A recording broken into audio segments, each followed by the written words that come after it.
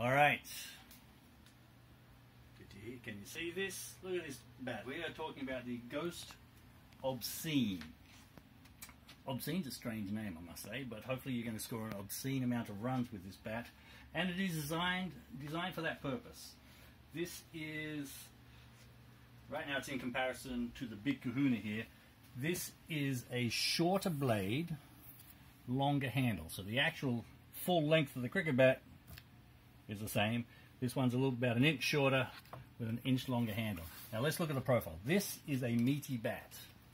If you compare it to the Big Kahuna, you'll see it is almost as if they took the Big Kahuna, chopped off an inch of wood at the toe, and added an inch of wood at the handle. So it has all the same meat as the Big Kahuna. Because of the shorter blade, then the meat of the bat is a little bit lower profile. But it does have all the meat that you would find in the Big Kahuna. Because it is a solid bat, let's look at the profile down here. That's where your sweet spot's going to be. Got a big spine. The spine doesn't run quite all the way to the toe of the bat, as opposed to the Big Kahuna, where the spine will run to the toe of the bat.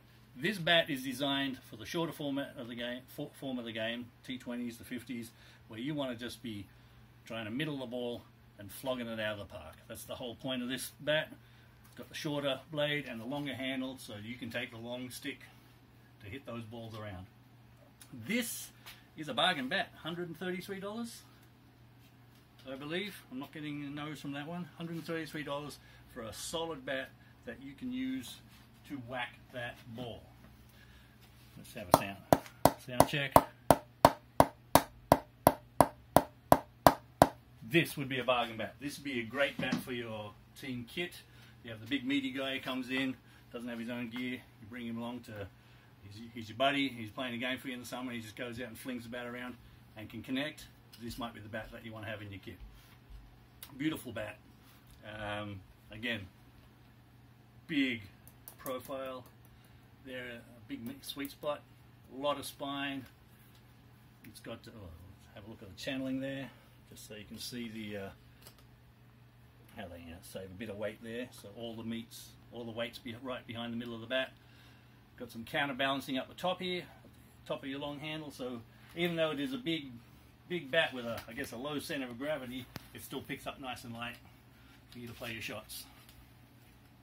So again, come to Cricket Merchant. This is the Ghost Obscene. Come score runs, an obscene amount of runs with this bat, and come to Cricket Merchant, have a look, see what you think.